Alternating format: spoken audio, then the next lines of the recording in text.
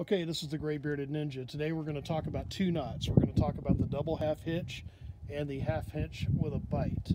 So this is really good for doing ridge lines when you're setting up emergency shelter. We're just going to use this on a 4x4 post right now. This could be a tree, it could be a pole, anything that you want to use. It stands upright. So this is the working end. We're going to bring that around the post. The working end goes underneath, over, you're going to cinch it up. The working end that's in my right hand, it goes underneath and back through the loop, cinch it up, and that's a double half hitch. Okay, so we're going to do a double half, or we're going to do a half hitch with a bite, and basically it's the same thing.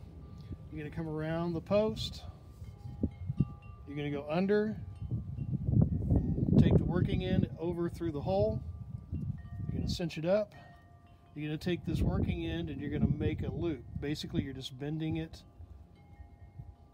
in half, underneath, down through the hole, cinch it up, and that's a double half hitch with a bite. You'll see what it looks like here.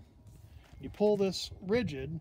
Now the nice thing about the double half hitch with a bite is you can quickly disengage this by simply pulling, and it just comes right undone. Well, this is the Gray Bearded Ninja, and this is your first two knots in our knot tying series.